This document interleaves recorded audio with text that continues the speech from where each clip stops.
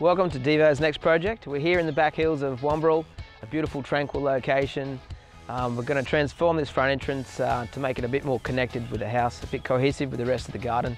We're kind of lost between the garage and the front door, so we're going to redirect some lines and bring this property together. So what we're going to do here, this area is prone to a bit of flooding, so we're going to try and get a nice walkway to curve through the flood spot and have some steppers in there, so when the water level does come up a bit, we've got a bit of a natural moat happening. We're also going to connect some of these lines up. We have another entrance to the main manor here, a bit lost amongst the trees and a floating boardwalk, so we're going to create a new pathway that connects us to a visitor parking spot through here. So we're going to start here obviously at the beginning, which is our front entrance. We're going to rearrange a lot of these plants. Some of them are not quite suited to the conditions. We're going to also include a lot more native plants through here, a couple little bee hotels, some flowering natives, just to encourage a bit more bee activity.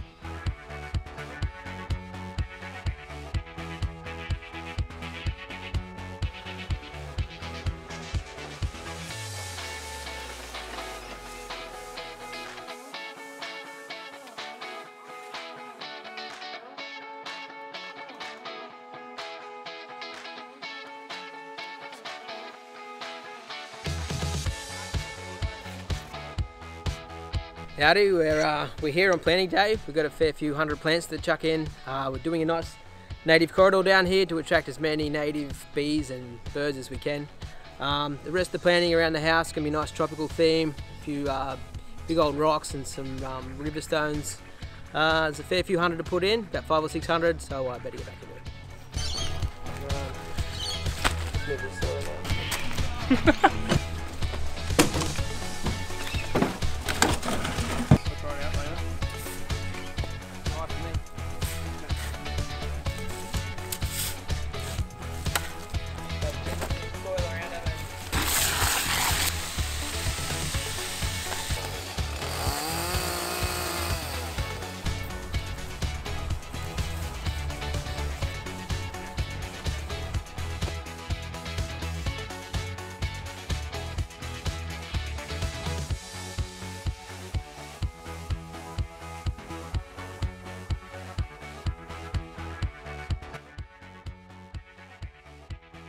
Yeah, here at Wamberal, and really happy with the result. The plants are pretty much 99% to 100% taken. They're all settled in and it looks great. We've also constructed a decomposed granite pathway to the rear access of the property. It was missing a bit of direction and a few doors that were leading to not really anywhere. So we've worked out a way to connect all our pathways together. A nice bit of framing with Corten steel edging really complements the native aspect of all the gardens. A lot of the plants we've used are native plants. The idea here is to lure and attract as many native birds and bees as we can. You can see we've got a nice rolling green property here, so we had quite a large area to fill up, and hopefully over time, give it a couple of years, all these areas will all fill together. All the plant textures and colours will join and become quite a lush and beautiful garden to walk through, especially through the front door. We've got a great vision for all these plants.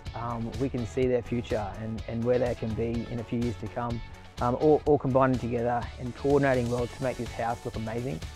And as these plants all grow together and get bigger and continue to attract the wildlife, they will look even more magnificent in years to come.